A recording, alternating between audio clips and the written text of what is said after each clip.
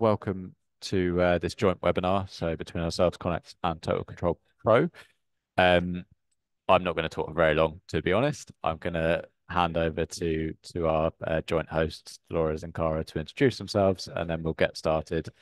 And then we'll do a little bit of a Q&A. So after the first kind of 10-15 minutes of an introduction and presentation, we'll allow you to unmute and ask any questions that you have. But essentially, we're running this webinar, as I say, in partnership together. So those of you that don't know Conex, we're a organisation to connect UK manufacturing, essentially. So we've got a community of manufacturing members all across the UK, and we're here to support, connect, facilitate projects, and ultimately encourage collaboration across the sector. So most of you, I believe, that are on this call now are connected with me on LinkedIn, so feel free to drop me a message as and when you need to. So I'll hand over to Dolores to start with, and you're going to give a quick introduction on your side of things, and then we'll jump over to Cara, and then we'll come back to yourself, Dolores, to go into the presentation. So over to you. Very good. Thanks so much, Sam. And thank you everyone for joining us this lunchtime. We wanted to have the opportunity to highlight a couple of things. One, our role at Total Control Pro and the opportunity we have through the Smart Manufacturing Data Hub and the Lighthouse project. But also expand out the opportunities and invite Cara to share with you how you can get involved, not just through us, but in other ways as well. So I've been I'm actually on the strategic board of the Smart Manufacturing Data Hub because I got my original Women in Innovation Award because of creating benchmarking data across manufacturers and looking to how we can bring that kind of data and information together to serve all manufacturing. And this project really is just an extension of that for me. So it was an absolute delight to be involved. But further to that involvement with the board, I've now become part of, through Total Control Pro and our Dynamics product, being able to offer a Lighthouse solution as well. So we'll explain a bit more of that in a second. But first of all, I'm going to hand over to Cara, who will share a bit more about what the Smart Manufacturing Data Hub is and what other opportunities there are. Thanks, Dolores. So I'm Cara Roberts. I'm one of the business development managers on the SMDH Smart Manufacturing Data Hub project. So just a little bit of background really on the project to begin with. So the SMDH project is a Made Smarter Innovation funded project, and it's a UK-wide funded project. So Ulster University are the lead partners. And then we've got about 12 other partners across the UK sort of working on the project. So, for example, we've got the data labs in Scotland, the Hartree Centre, Cambridge University, and lots more. So it's a very sort of well-connected project. It's focusing at manufacturing SMEs across the UK to help them sort of look at their sort of factories, their sort of, anything that they do, and harness the power of their data. So how basically the whole project is looking at data, how we can gather data and actually analyze that to make you sort of more like productive, leading on to like a digital sort of factory. That's like the end goal. But obviously everybody's very different on that journey. Some people have got no data, or they think they've got no data, but when you actually speak to them, they realize they are collecting data but don't realize it. There's companies then who are sort of collecting data and starting to analyze it. And then there's other companies that are really good at it already. So it's helping, manufacturers all throughout that journey, depending on where you are. So through the SMDH project, we've got a few different offers of support available. So we've got sort of free offers of support where we can sit down with companies, go through our diagnostic and sort of identify areas that they're sort of got challenges with. Oh, my screen's gone funny. So we can look at sort of like a nice simple one that we usually start with companies who have not really looked at data before would be like our energy trackers. So with that, we can sort of, get access to your energy data, from your energy suppliers, and then put that into our system and create nice dashboards to identify nice, easy sort of cost savings. So that's always a nice sort of entry into sort of managing your data and seeing some really quick wins. And then we can also provide free IoT sensors. So there's sort of sensors that go onto machines to monitor things like power, temperature, vibration, and they'll collect that data, and we can create dashboards and do analysis of that. And we do like comparisons against different machines and look at sort of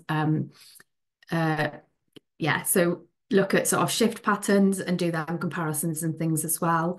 And then we do more like bespoke data projects. So we might have companies that are already sort of collecting data and want some analysis on that. So it could be something like sales data or scrap data. So we can do a really bespoke project on that with our data scientists to sort of gather that data, analyze it, pick out trends, and create some dashboards and sort of present that back to you. So it's sort of mixed, and we can support you depending on how far you are on that journey. Then within the SMDH project, we've got the Digital Innovation Fund. So this is a pot of funding that we've got to give out to SMEs, to sort of universities, and to low-cost solution providers. So there's different pots of funding available within that. So we've got the Lighthouse projects, which is what we're going to be talking about today, the rapid demonstrators, and the virtual manufacturing digital twin offering.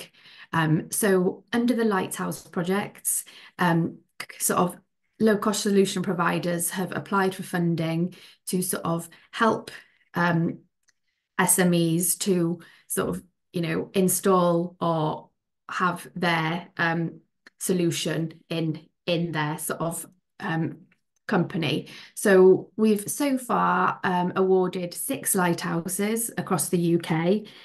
So we've got Output Industries in London, DevTank in Derby, my area, Flow Lens in Northern Ireland, and NMIS in Northern Ireland, in Scotland, and QMS Belfast as well.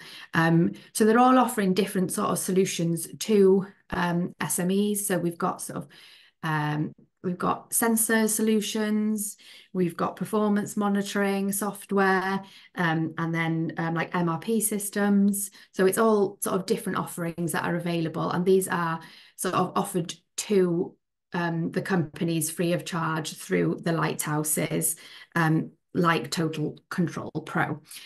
So what I'm going to do now is hand you over to Dolores, who is one of our awarded lighthouses in our first round.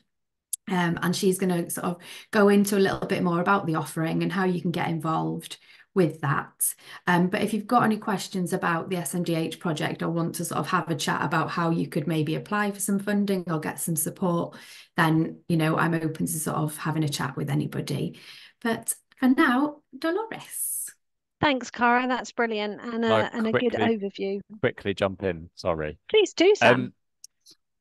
Just to mention that I have kept the chat function open within here. So if anyone's got any questions while Dolores is giving us a 10-minute or so presentation, feel free to drop any of that in the chat. And if Dolores sees it while she's presenting, I'm sure she'll answer. If not, we'll make sure we ask her at the end. Over to you. Do you want me to run the presentation, answer the chat? Of course. I love this multitasking. That's absolutely great. So thanks, Cara. That's absolutely brilliant. And that overview of the whole of the SMDH. I rather like the name of being called a lighthouse, the idea that we can help guide the ships safely into harbour on the digital journey by providing both the solution and also an understanding of the digitalization journey. It kind of appeals to me. I'm sure it appeals to Sam and his background of being down in Cornwall as well, that safe harbour. But also I'd like to thank the Conex, because it is all about collaboration, and actually the opportunity through the Lighthouse is not just to find new customers or provide kind of one-to-one service, but really expand the opportunity for collaboration between manufacturers and solution providers, and between manufacturers and other manufacturers as well. So the manufacturing operations management is what DynamxMFG platform is about. We are about providing the opportunity to get data from the shop floor to the top floor, and then utilize that real-time data to make your services more and more efficient. Ultimately, we are just waiting if we change slides. There you go. We are about helping manufacturers produce more, waste less, and optimize the use of their resources. And sometimes that's because we have a skill shortage. It's a big area that especially the guys at Conex can spend a lot of time sort of discussing. But it's using those skills more effectively, enabling the skills that we have to be used where needed, and bringing other areas into play when needed as well. But producing more and waste less is really about that productivity gap we're trying to breach. That can be about better understanding of the data on the shop floor. That can be better understanding of supply chains. That can be better understanding of how to maximize your machines. And as Cara said there, some of the projects are very specific in one of those areas. But through our Dynamics manufacturing platform, what we're aiming to do is give the overall context. So we will take a demand, what is needed to be made, or what is in the supply chain request, from a customer, from a web link, whatever that's coming in. And we'll look to first and foremost create a digital factory, so a digital representation of how your factory operates. So how many people, how many machines, when can they work, what conditions of satisfaction they need to be in operation, are they on, off, etc., etc. And actually, that's the first stage of information we're providing through to the SMDH, is the context in which everything else is operating. I often say it's great to have a sensor telling you if a machine is on, but why is it on? What's it making? How efficient is it in providing the end-to-end on-time delivery of that item? Or is it optimizing efficiency in its own cell, but operating without the context and without full sight of the entire factory? So we aim to take the data points from each of those areas: manpower, machines, demand, operating time, and actually coordinate and bring those all together with the demand so that you can get more and more efficient manufacturing. Now, that's the dream. And it takes a journey. There's a step to get there. Step by step, we can get to the ultimate solution. So we often know that when manufacturers start on the digitalization journey, or as Cara said, they may have some data, but they're not sure what that's actually providing. It can be a challenge. And MadeSmart themselves identified that 72% of all digital transformation projects actually fail. And that's not what we're committed to. We're not, as the Made Smarter program, they're committed to actually moving and improving that productivity. So it's really important that you start somewhere and you start small. Have a clear roadmap of the journey that you want to get to at the end, but actually learn and iterate as you deploy. You can put a couple of sensors in to get some information. You can put some data points to get some information. You can get real-time information off your shop floor before you start to do incredibly smart planning, because it's got to be based in reality. And we very much want to take our clients on that journey of understanding the end point, but how to get quick wins along the way, but don't take their eyes off the long-term plan, because there are times when those quick wins get in the way of the ultimate goal. And then learn, analyze, iterate, improve, which is really what every good sort of agile process will utilize. We also like to follow the digitalization pathway and its role of technology that was set by Made Smarter. So data capture, let's understand what's really going on. Data visualization, let's see what we're capturing. Sometimes data's there, it's coming off the machine, but no one can really see it in a way that they can do anything about it. The old days of andon lights on your machine, it's on, it's off, it's on, it's off. It's great if you can see the lights, but it needs to go to the right person at the right time so they can actually do something about it and actually take the effective action. With the data visualization, you can then start to look at patterns. Has this happened before? Are there some standard operating processes when this happens? Is there, can we manage by exception? Are we looking at alerts? What's needed to actually ensure that the running and the flow happens together? And then also baked into the Dynamx platform, but as part of this overall technology route forward, you can start to look at autonomous decision making. Now, in the first aim, it could just be, your QC test is automated and it fails, and if it fails, it stops and something happens. But also some of our projects and working with some of our clients, that can start to get into smart planning, planning to better times. What is your average, or what is your general time per process per product? Are we planning 140% capacity? Are we planning to 80% capacity? As someone pointed out to me, if you take the average time and always plan to your average time it takes to make something, you're late 50% of the time. And who wants to be late? We want on time in full at 90, 98, 100%.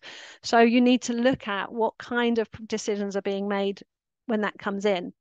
Now, it's not my belief that especially SME manufacturers are ready for a fully autonomous AI-driven planning solution. But there are definitely steps in which we can flag a decision can be made here, and this is the weight of data that's leading to that decision. And then the production managers and the top floor, whoever's involved, can make the decision to accept that or to do something else.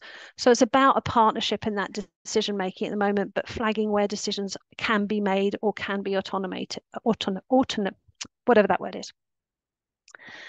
Now, the other thing I think is important is on this digital journey is to cut through the understanding of what types of technology there are there. And we hear quite often, are you an ERP? Are you a MES? Are you connecting sensors? Are you this? Are you that? And ultimately, we aren't. We're not an ERP because we weren't designed from an accountant's perspective or only a resource material perspective. We're not just a MES because we're not just capturing data off the shop floor, and we're not only capturing machine data. We are very much connecting people into the process. So we basically say where everything generally a small to medium-sized manufacturer needs, that takes the data from the workshop through and up to the top floor so that the understanding can be made, so that you can get that connection all the way through the production process from goods in to goods out and beyond, as we connect supply chain, to really start to make those improvements. And we are just work for manufacturers. We're designed by manufacturers, we serve manufacturers, and as a result, we believe the system gets better and better the more clients come on board. But what does that look like in practice? So we talk about data capture. It can be as simple as a few web-enabled devices capturing start-stop. Yes, I'm working. No, I'm not. It might have a further level of detail that says, I need to answer certain operating procedures. I need to do certain checks and measures. I need to add certain materials in or not. And it can get as deep and as granular as you want. But ultimately, whether it's a sensor, a handheld device such as this, or a web browser that's collecting information, we can get that data from the shop floor and into the system. As that is collected, we can visualize it. So against a works order, against a bundle or a batch, you can see what has been done, the progress through that process, and capture time and other information as needed against each process and each product, which leads us to the opportunity as we build up to providing a digital passport of each product at each operation, in terms of materials, time, and audit trail of who and what has been done to that product. So starting to collect the digital information against each product.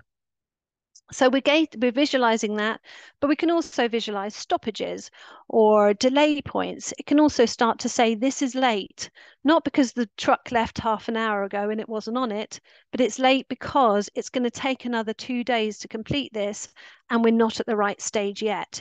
So starting to give opportunities and flags of when things are going late soon enough for something to be done about it, and learning when those flags are best placed is part of the crucial basis of the product.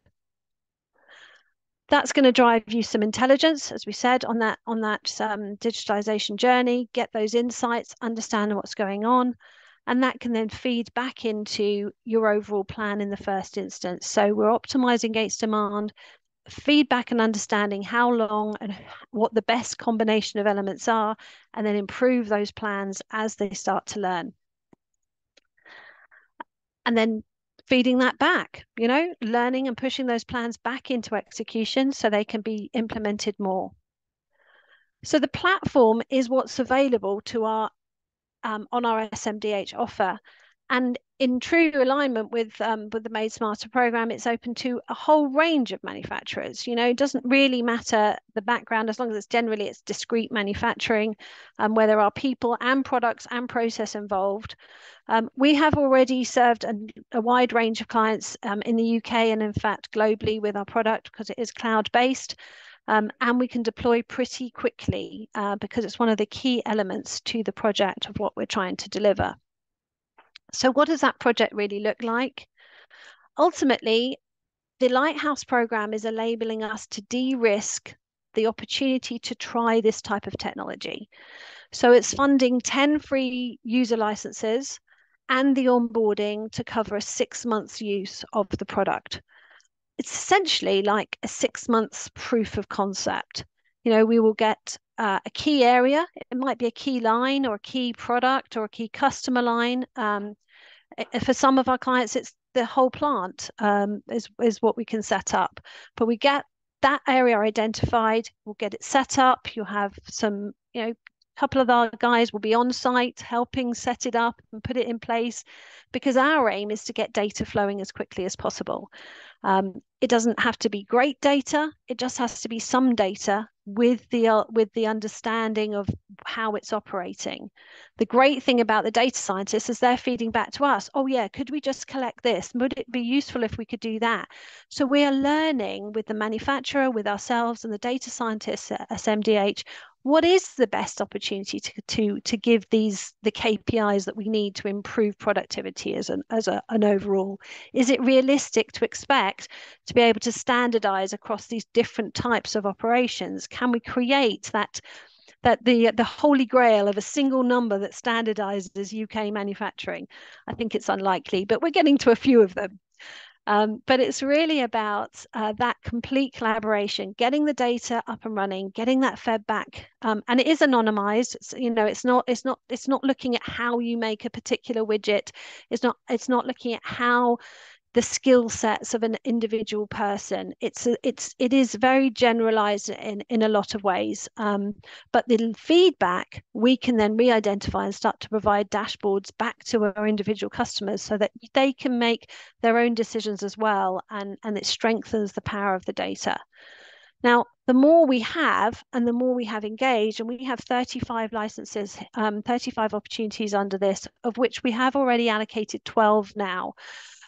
So, because although it's a year-long project, we want to get that data flowing as quickly as possible, because then we can start to combine it, start to offer best practice.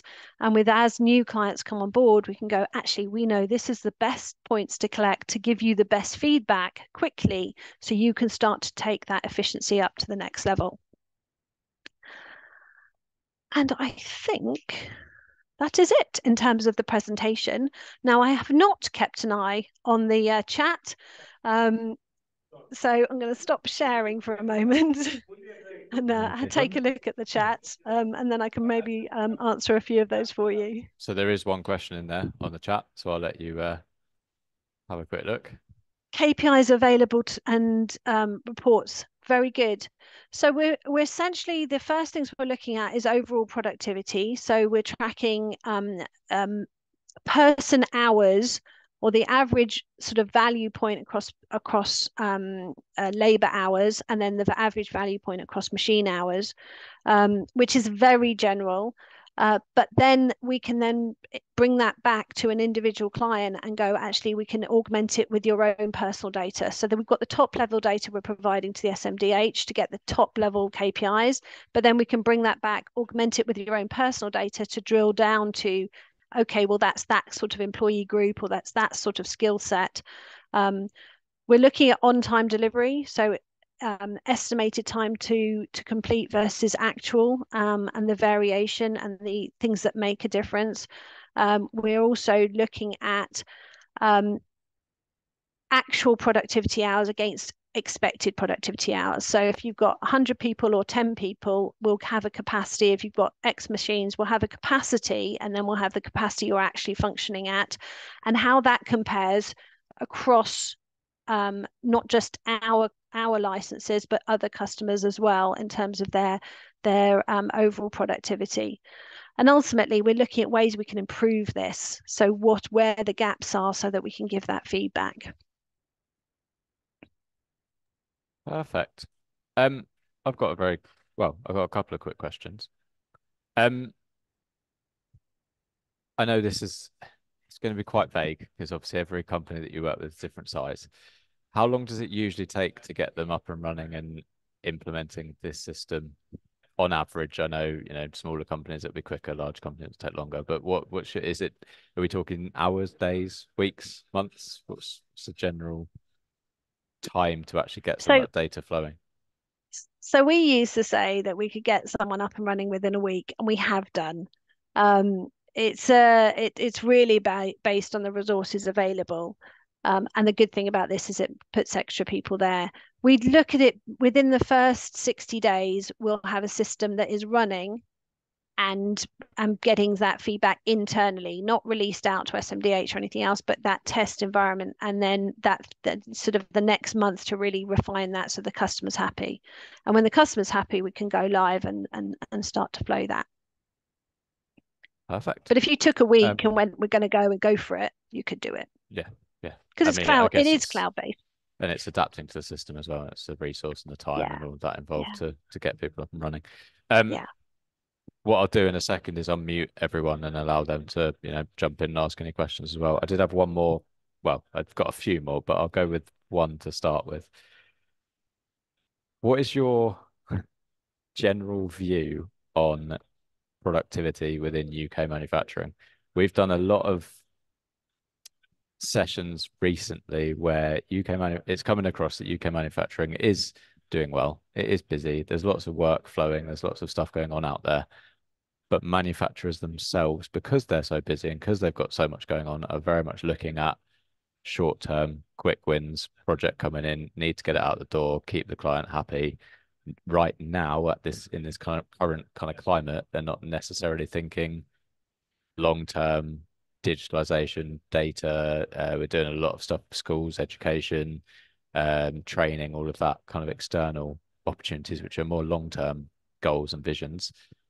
What's your kind of experience on that? Are you feeling that people are swinging towards a bit more long-term and thinking about the productivity thing, or is it still very much get stuff out the door now? I think it's a bit of both. We have to deliver. You have to respond to the market as it is at the moment, and it's becoming more and more agile and less forecast driven. Some of the projects in terms of the supply chain and how we get the product at the point of consumption at the exact need time, that just-in-time environment, which used to be just in time, but was less reliant on digital data. Now we say we can save 30 minutes per operator per day, and that's the truth. And it's generally because we can enable people to see what they need to do next much faster, much more effectively, and they're not spending half the time wandering around going, what do I need to do? Where's this? How do I find the next part? Where's my next pallet? So we might like to say it's a clever system, but ultimately you've got to get the right information to people more effectively. So I think as we start to do that, they are the quick wins. And as that efficiency starts to show up, it gives the capacity for the production manager. If a production manager is only now dealing with exceptions because all the information is where it needs to be, they can then start to look at the other improvements that need to be made, where they maybe need new resource, where they maybe need more automation or digitalization. But you've got to give the production managers a space, because it's not missing the productivity challenge because they're not trying to deliver everything that needs to be there. It's just give them the space to look at the next step. So we like to say with this project, we can give you a chance to lift your head up above the parapet a little bit and see what's over the horizon. It's that almost coming up with a production plan, what you can access, low hanging fruit, what's the things that you can actually start moving now, and you're not necessarily coming up with a where you're going to be in 10 years time and looking at it and being like, that's terrifying. I don't know where to start. I'm not going to think about that. So it's having that vision in your mind, but then it's going right back to each individual stage and say, what can we do right now today, which is a short term quick win, but it moves us further along this journey. And I think that's the attitude that I'm Absolutely. starting to see. It's that what can we do now, which is going to help us, which is that kind of low hanging fruit. And something like this seems like a very good opportunity. Yeah. I'm going to There's allow a people couple of to questions from unmute. Fanzi, actually. I might pick those up. Please do. I'll Another also allow fellow unmute. women in innovation from manufacturing, which is great. Um, it's a cloud-based system. So yes, we can collect data from anywhere. It can be accessed and analyzed from anywhere, although we are in a single sign-on environment, secure-wise, etc. And it's not a direct access between our system and SMDH. They have MDEP, which is another four-letter thing. I can't remember what it stands for. But so we've got our security protocols to there, and then that's anonymizes and tags it, and then it goes to data scientists, and we get the feedback. So there are layers to support the security-wise, but we can inside of the environment to serve the company, they can see and access their data from anywhere. And also, so I think we've got cost of implementation and what happens after 6 months, which is a very good question. So we have the opportunity to say we're funding it for 6 months. We do actually give you a 12-month license. There's nothing to pay for the first 6 months. And at that 6 months, you can either decide to continue with us and SMDH, or do nothing or not continue. So whatever has been learned and established over that time, you've got those three options. Obviously, we hope, and we're building in that future focus, that you stay with us. Then the opportunities are to expand it, and we are a per user base. So if you take up the first licenses, you get the process in place, you can then just expand out to the areas that you want on a user basis. And we've got full transparency of those costs and stuff ahead of time as well. And tools funded, so hardware. Hardware is leased at the first 6 months process, and then the opportunity is for that to be embedded after the SMDH element. That's a .gov.uk rule assessment, or whatever the process is in terms of hardware ownership's not actually owned by us or the other party. There is a user agreement around the data that is also available if anyone wants to have a look at that. Perfect. Have I answered those questions? Everyone does have access to unmute themselves and turn on their video if there are any more questions. So if anyone's got any questions, feel free to either continue in the chat or unmute yourself, and feel free to fire them in the direction of Dolores or Cara if you've got any interest in any questions for Cara as well. Definitely.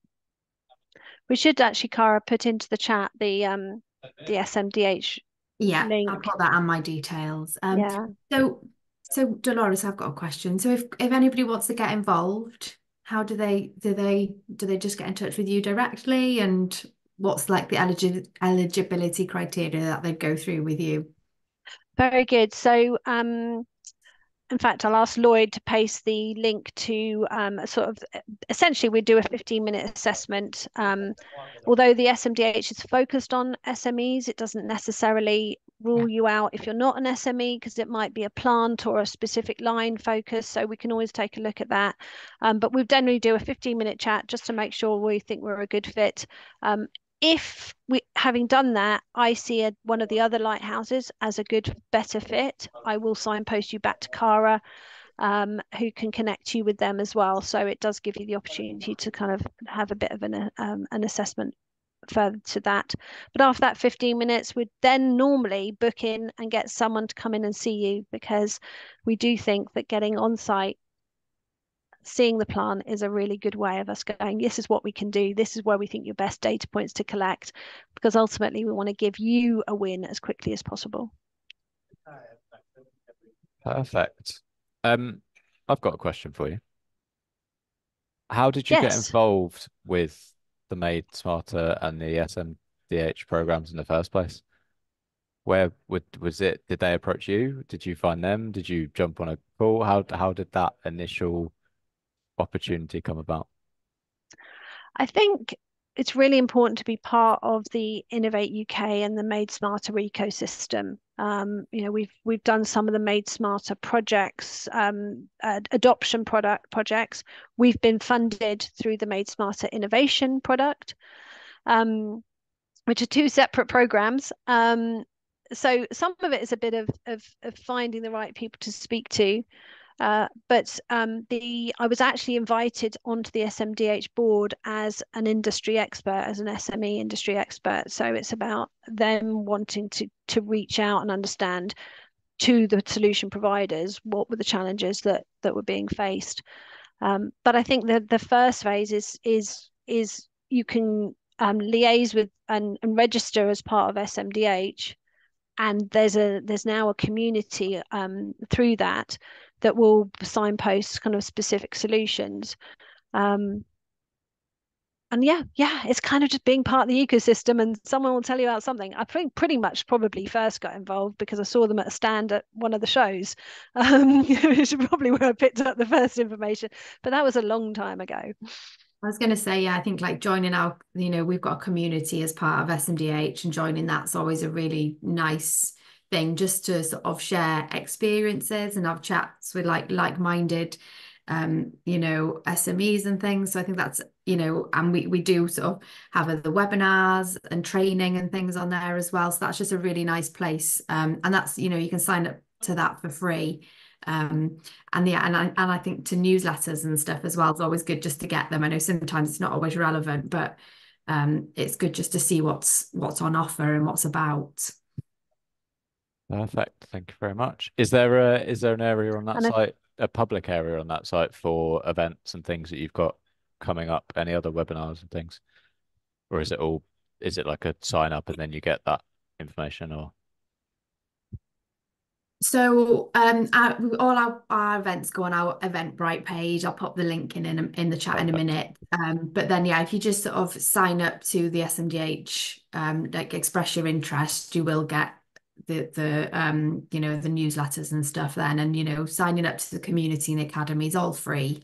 And there's lots of really good resources on there. And we try not to spam you as well. We don't, sometimes it can be a lot. Brilliant. William, you had I your think hand that's up. William's got a question, see? Hello, William Watertown. So looking at the software you've got there, so we do carbon reporting, part of carbon management. Have you any experience with this software so far of using that for possibly a carbon reduction program? We've had a lot of conversations around it. My vision, and I'm happy to share it, is that because we can capture time and use at a process and product level, that we can start to provide a carbon passport against products. That alongside the plant operation information and everything else means essentially with those two things together, you can pass a digital passport for scope 3 at a product level, 1, 2, and 3 on through the entire supply chain. But that first phase is the first phase we've talked about is if you're looking at productivity, what is the environmental space that you're operating in? What is the usage space that you're operating in? And what is the product that you're operating? And you can get that information at that 3 levels. You can start to make some much more effective decisions around the overall productivity. Yeah, because it's something that we look at, obviously, and any software that can help with that is always handy because it's the accuracy that you need. It's the accuracy of the measurement, time in motion, all the rest of those good things that you need to measure energy usage, and any carbon produced during the process as well, or one of the 7 gases as such. Yeah. So yeah, so I was just wondering whether you'd actually done anything that was We've done a bit of a showcase. We did some stuff over with the AMRC in Preston, who've got a building management system there. So they had the understanding information, and they're running our system through some of their additive manufacturing processes. So it was really, so they started to look at what would they need to have and what information would they need to connect and where we'd need to bring that through. But ultimately, the first thing was just let's say when it's operating, when it's not. And one of the things that flagged up from that, by example, from their building management side, was they had a fan on reverse, so it was not extracting, it was drawing through. So that was a functional maintenance issue, but they knew that's because we knew there was nothing actually operating, we were able to signpost that. Yeah, so it's good for reducing energy usage as well for Yeah. any machinery that's been left on. It'll monitor it, and you can look at it and see, like, why is that left on? Let's switch that off. Or remember to switch it off. Yeah. First phase, do something simple like someone just turn it off, and the next phase automate it. You'd be surprised how many energy audits just involved in switching things off when there's nobody using it. Yeah. No, completely. Customers, clients, people that are already going through this process with you or have got some of your other software and are already working with you, do you share kind of case studies and examples, and what's the kind of expected outcome of those that are already engaged? And is there anywhere people can read up on that as and when? Yeah, so we have, so a large part of this is that dissemination. So at the moment it's the aim and the goal of what's being what they're looking to achieve through the program. We've got old case studies of clients using our technology on our website as well. And that's just totalcontrolpro.com. I think it's even on. No, it's not in my background. That's terrible. But yeah, we'll be providing case studies and actually doing more of those around with the SMDH as well in terms of use cases. And then I think it's important to know as well that it might not be as William was pointing out, might not just be us, or it might not only be us, and maybe that you start to layer in some sensor information, you start to layer in, and part of the Lighthouse element is that from what we're learning, we can see where the best opportunities to collaborate across those elements are. It's also, in terms of the funding, does not class as funding for the organization. It's our funding. So if it's part of, you've got things like de minimis and state aid and that side of things, it's not their contribution. It doesn't class as their state aid or de minimis, it's ours. So it can be an early proof of concept to a larger grant as required to do a full digital rollout program. Brilliant. That's really useful. As I say, you put some links in the chat. If anyone wants to download those links to make sure that they've got them all, instead of clicking on everything and saving it all, you can just click on the little 3 buttons, I believe, if that option's still there, to download the chat. If not, I will put all of these links into the YouTube that we end up sharing as well, so anyone can access them from there.